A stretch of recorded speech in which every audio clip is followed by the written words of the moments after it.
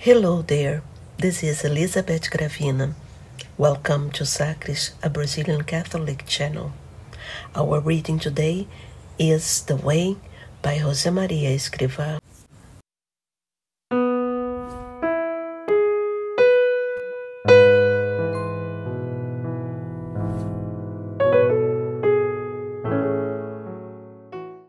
Your manly character, simple and straightforward, is oppressed when you find yourself entangled in gossip and mischievous talk, which you cannot understand and in which you never wished to be involved. Undergo the humiliation that such talk causes you and let the experience teach you greater discretion. When judging other people, why do you put into your criticism the bitterness of your own failures?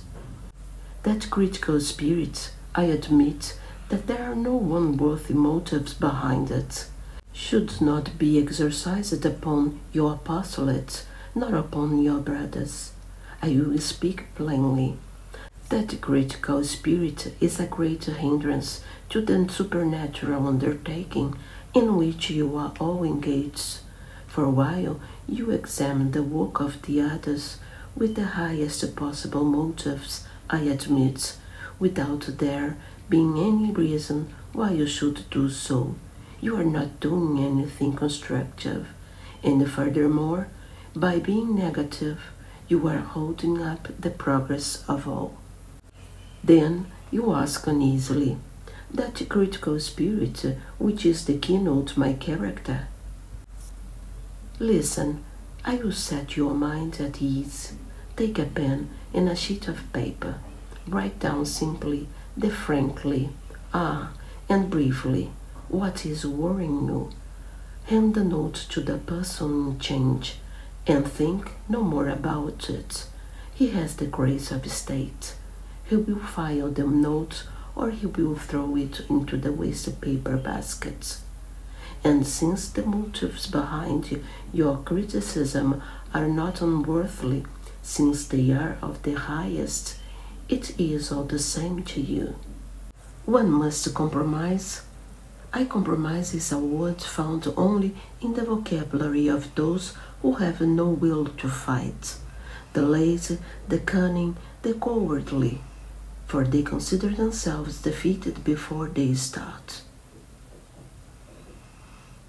My dear man, though you feel very much a child, and though you are one before God, don't be so simple as to put your brother on the spot before strangers. Chapter 2. Guidance. They have the stuff of saints in them. At times you hear this said of some people, apart from the fact that the saints were not made of stuff. To have stuff is not sufficient. A great spirit of obedience to your director and great readiness to respond to grace are essential. For if you don't allow God's grace and your director to do their work, there will never appear the finished sculpture, Christ's image, into which the saintly man is fashioned. And the stuff of which we were speaking will be no more than a heap of shapeless matter, if only for the fire, for a good fire if it was good stuff. Get to know the Holy Spirit, the great stranger, on whom depends your sanctification. Don't forget that you are God's temple. The advocate is in the center of your soul. Listen to him and be docile to his inspirations. Don't hinder the work of the Paraclete. Seek union with Christ, so as to be purified and feel with him the insults, the spits, and the blows, and the thorns, and the weight of the cross, and the nails staring through your flesh in the agony of a forsaken death. And enter through the Lord's open side until you find sure refuge there in his wounded heart. Here is a safe doctrine that I want you to know. One's own mind is a bad advisor, a poor pilot to steer the soul through the storms and tempests and among the reefs of the interior life. That is why it is the will of God that the command of the ship be entrusted to a master who, with your light and his knowledge, can guide us to a safe harbor. Without an architect, you wouldn't build a good house for your life on earth. How then, without a director, can you hope to build a palace of your sanctification for your eternity in heaven? When a layman sets himself up as an expert on moral, he often goes astray. Laymen can only be disciples. A director, you need one, so that you can give yourself to God and give yourself fully by obedience. A director who understands your apostolate, who knows that God wants, who can effectively second the work of the Holy Spirit in your soul without taking you from your place, filling you with peace and teaching you how to make your work fruitful. You think you are quite important. Your studies, your research work, your publications, your social standing, your name, your political activities, the positions you hold, your wealth, your age. You are no longer a child. Just because of all that, you more than others need a director for your soul. Don't hide from your director those insinuations of the enemy. Your victory on taking him into your confidence brings you more grace from God. And moreover, you now have what will help you to keep on conquering your spiritual father's prayers and his gift of counsel. Why are you so reluctant to see yourself and to let your director see you as you really are? You will have won a great battle if you lose that fear of letting yourself be known. A priest, whoever he may be, is always another Christ. Though we well know it, I shall remind you again that a priest is another Christ, and that the Holy Spirit has said, Nolite tangere Christus meus, do not touch my crests. Presbyter, priest, means literally an elderly man. If old age deserves veneration, think how much more you ought to venerate the priesthood. It shows very little refinement and great lack of respect to make fun of a priest, whoever he is and whatever the pretext. I repeat, to make fun of a priest, no matter what the circumstances, is always at best a sign of coarseness and poor taste. How we should admire sacerdotal purity! It is their treasure. No tyrant can ever wrest this crown from the church.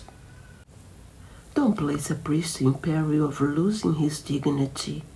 It is a virtue which, without being pompous, he simply must have. How that young cleric, a friend of ours, prayed for it. Lord, grant me 8 years of dignity. Pray for it, for the holy priesthood, and you will have done a good thing.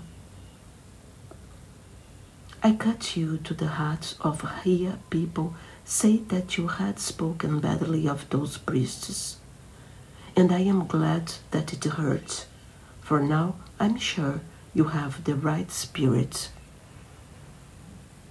To love God and not venerate his priests is not possible. Like the good sons of Noah, throw the mantle of charity over the defects you see in your father, the priest. Without a plan of life, you will never have order.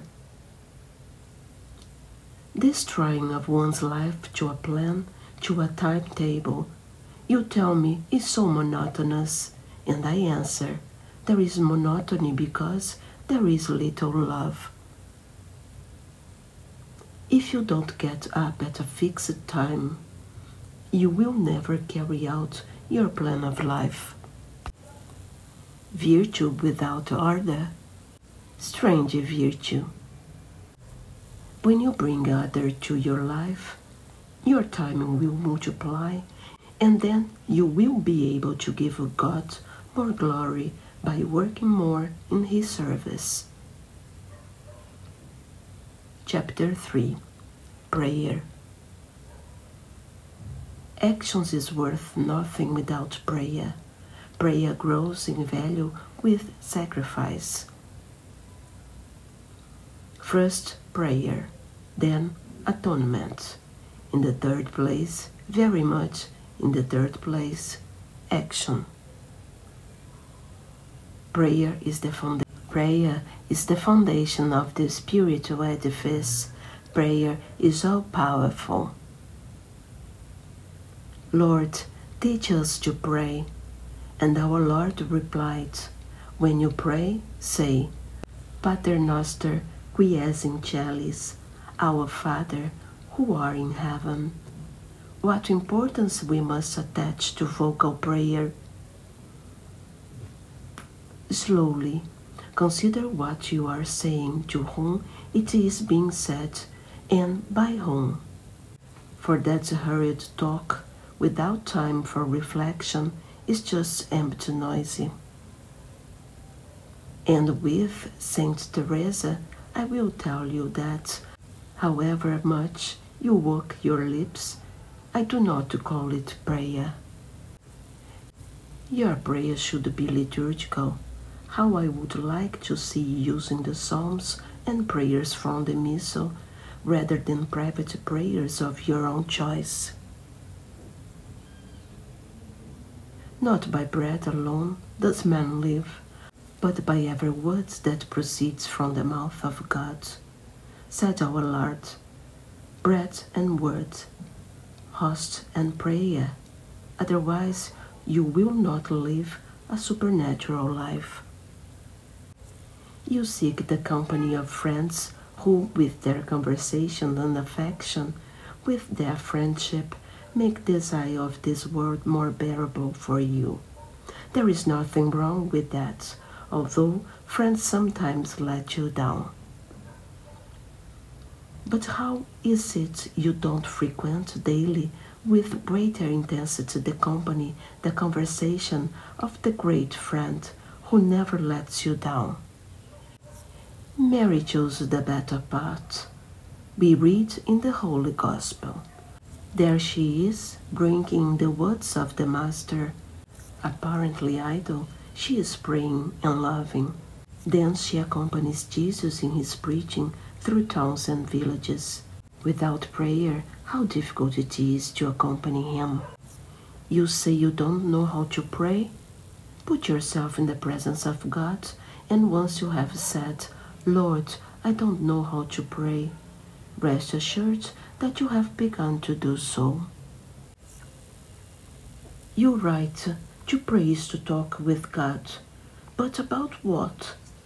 About what? About Him, about yourself. Joys, sorrows, success and failures, noble ambitions, daily worries, weaknesses, and acts of thanksgiving and petitions, and love and reparation. In a word, to get to know Him and to get to know yourself, to get acquainted. Et in meditatione mea exadicitinis. And in my meditation a fire shall flame out. That is why you go to pray, to become a bonfire, a living flame giving heat and light. So, when you are not able to go on, when you feel that your fire is dying out, if you cannot throw on it sweet, smelling logs, throw on the branches and twigs of short vocal prayers and ejaculations to keep the bonfire burning, and you will not have wasted your time. You are so conscious of your misery that you acknowledge yourself unworthy to be heard by God. But what about the merits of Mary and the wounds of your Lord? And are you not a son of God? Besides, he listens to you, quoniam bonus, because he is good, because his mercy endures forever. He has become so small, you see, a child's soul, that you can approach him with confidence. In te Domine speravi indi, Lord, have I hoped. And with my human resources, I threw my prayer and my cross into the balance. And my hope was not vain, nor ever will be. Non confundar in eternum. I shall never be disappointed. It is Jesus who speaks. Amen, I say to you, ask and you shall receive, seek and you shall find, knock and it shall be opened to you. Pray. In what human venture could you have greater guarantees of success? You don't know what you say to our Lord in your prayer. You can't think of anything, and yet you would like to consult him on many things. Look, make some notes during the day of whatever you want to consider in the presence of God, and then take these notes with you to pray. Next to the prayer of priests and of dedicated virgins, the prayer most pleasing to God is the prayer of children and that of the sick. When you go to pray, let this be a firm resolution. Don't prolong your prayer because you find consolation in it, or shorten it because you find it dry. Don't tell Jesus that you want consolation in prayer. If he gives it to you, thank him. Tell him always that you want perseverance.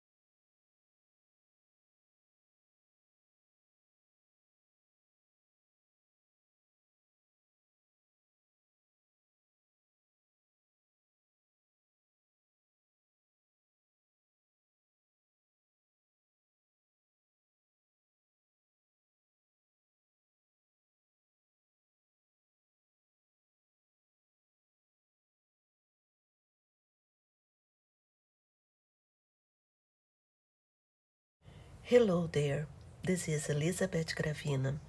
Welcome to Sacris, a Brazilian Catholic channel. Our reading today is The Way by Josemaria Escrivá, Part 3.